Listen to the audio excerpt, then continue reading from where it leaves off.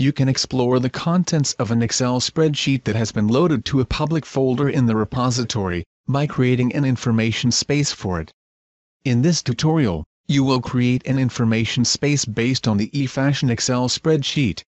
Note that this tutorial was recorded using the SAP Business Objects Business Intelligence Platform, version 14.0.0.760. To navigate, use the viewer controls or follow the on-screen instructions, if available. Navigate to the eFashion spreadsheet, and create a new information space with the same name. Note that you must have the appropriate BI platform rights to create information spaces and save them to a public folder. Click Manage Spaces. Click plus to expand the Public Folders folder. Click plus to expand the Data Sources folder. Note that you must have read access to the folder in which the spreadsheet is stored, in order to use it as the source of your information space. Select the eFashion spreadsheet. Click New. First, define the name and location for the information space. Type eFashion, and then click the folder list. Click plus to expand the Public Folders folder. Click to scroll down. Select the Information Spaces folder.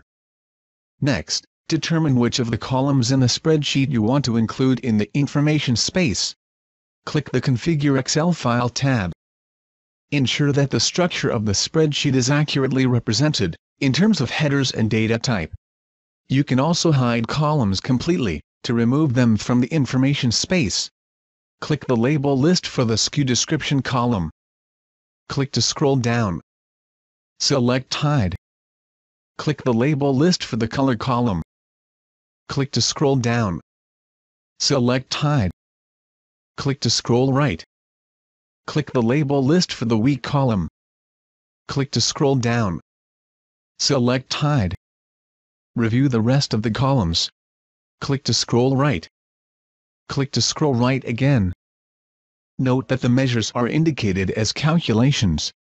The type of aggregation for the measure, in this case, sum, is determined by the type of formula used in the spreadsheet.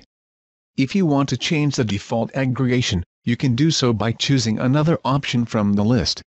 Click the Sales Revenue list. Leave the aggregation method as the default. Select Value, Sum. Save the information space. Click to scroll down. Click OK. Once the information space is created, you must index it before users can explore it. Click Index Now. Click the Home tab. Click Refresh List. You have successfully created an information space based on an Excel spreadsheet. This is the end of the tutorial.